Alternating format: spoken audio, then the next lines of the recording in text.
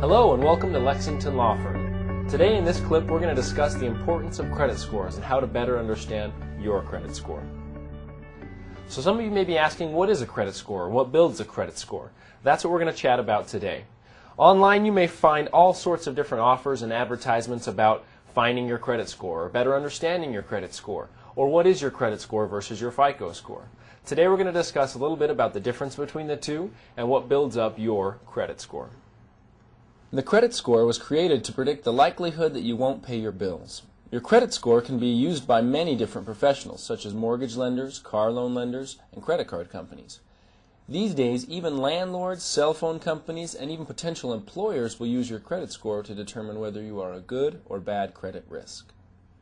So essentially, people such as lenders, banks, credit card companies, phone companies, even potential employers are going to look at your credit score and determine whether or not you understand how to use your finances, if you have a good payment history, whether or not you've been paying your bills on time, and essentially determine or make a decision on whether or not you are a credit risk.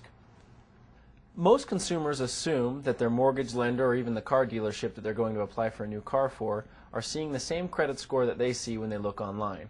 Unfortunately, most mortgage professionals and car dealerships are using the actual FICO score to determine whether or not you're a credit risk.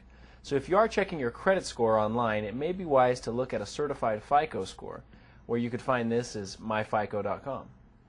So as a quick credit score overview, your credit score is a 3-digit number ranging from 300 to 850, 300 being a bad score, 850 being a good score.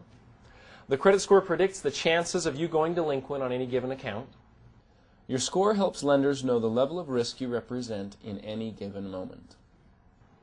And as your score is derived from bureau data, it will change every time your credit reports change. So hopefully you've enjoyed this small clip about what a credit score is.